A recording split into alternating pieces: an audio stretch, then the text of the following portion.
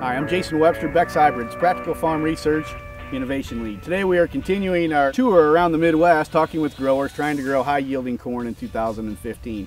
With me today is Joe Meythaler from Marion, Iowa. Joe is enrolled in Beck's Hybrids 300 Bushel Challenge. Joe, it's been about a month since we've been out here in the field. This is our second visit to your 300 bushel corn challenge plot.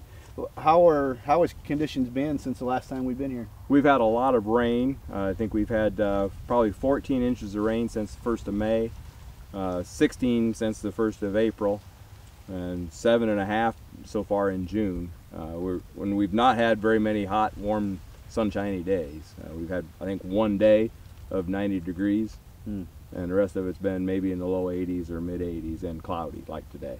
Have you had any days at all, good working days in the field to get in to do any spraying or side dressing? We side dressed. It was real nice when we side dressed, and it was good shape when we sprayed. But then I'm glad we did it when we did, because it's been wet ever since. Now, what are some of the ramifications you're seeing out here in the field from getting too much water? What's the corn looking like? Is it struggling at all? There's spots that are struggling. There's spots that probably between tile lines that's a little yellow and a little unevenness from just plain too much water. Okay, and you've got one of those plants here that is showing some of the symptoms of having some nitrogen deficiency. Yes, it's just it's probably between the tile lines or where it's not tiled quite as good, and it's just plain too wet. Okay, we're out here in the field where we've got some nitrogen deficiency. We didn't know how much nitrogen we've lost. So we pulled some nitrate samples out here in the field. we ran them up through our nitrate testing device, and we found very little. The test came up actually about 1 part per million is a test reading. So we know we don't have much nitrogen available for this corn plant, and you're seeing the nitrogen deficiency in the plant. Short plant, seeing the yellowing of the lower leaves. So nitrate test did very well for us, showed us we didn't have any nitrogen, and we're gonna have to replace it.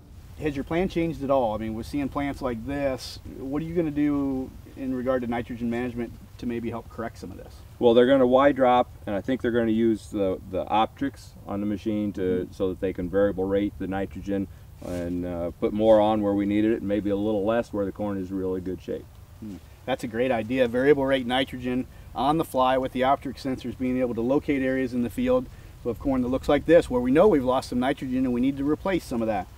We've done optics testing in Beck's Practical Farm Research Testing for 2 years now, and we've seen some pretty good results. Those sensors can do a good job of finding this nitrogen deficiency and replacing some of that nitrogen that we've lost. Now, Joe, since the last time we were here, what specific agronomic practices have you done out here in the 300 bushel plot that you have? Or any specific products that you put on this corn? We waited till it warmed up, and we were at about V4, just before V5, to put Halix on for our post-emerge. And then we were about a week later, not quite a week later, and at V6, and we come back and put Preaxor and Generate on. Okay, excellent. So a little bit of fungicide protection, and then some micronutrients as well. Right.